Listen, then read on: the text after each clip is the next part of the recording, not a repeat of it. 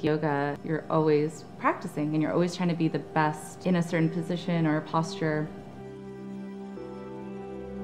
Going into running a business, I'm able to remain calm, collected, persevere. So, there might be some extraordinary occurrence that happens, devastating. But then you step back, let me take my time, solve the problem if there's, this issue. I've played soccer since I was 4 years old. I'm a really competitive person as well. I play on a men's league, and it really puts me outside of my comfort zone. Between soccer and owning and operating a business, there are a lot of really high-stress times that I have to deal with on an individual basis. I'm able to be very diligent because of that calm mentality that I've developed in soccer.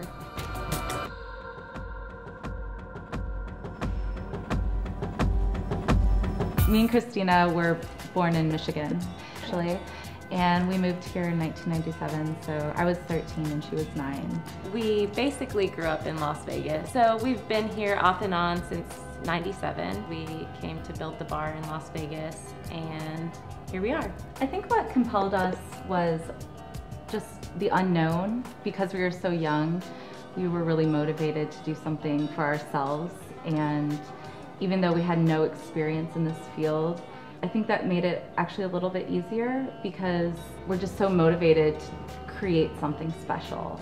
And because we were raised in Las Vegas, we had left for several years, came back. It was the perfect opportunity to bring something interesting and cool to our city that we grew up in.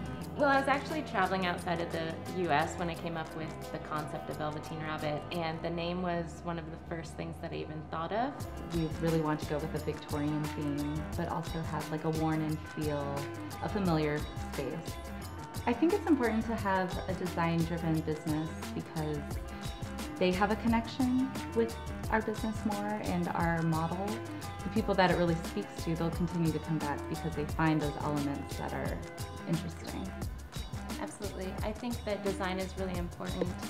Not only connect with the space, but they connect with us and that human element that's prevalent within the bar. It was really important for us to come together and choose each and every detail that comes into the bar. Everything from Buddha chandeliers or the tap handles that are gold mannequin hands, everything we thought about really thoroughly.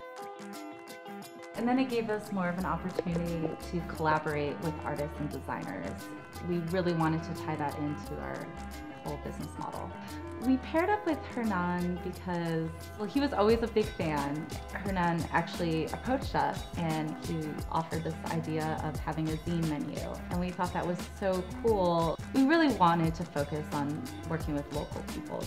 If I were to give advice to a young creative, just go for it.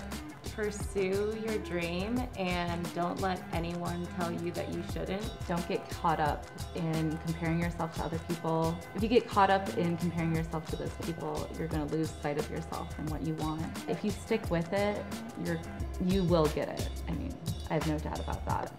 Keep pursuing. Yeah, don't give up. Yes.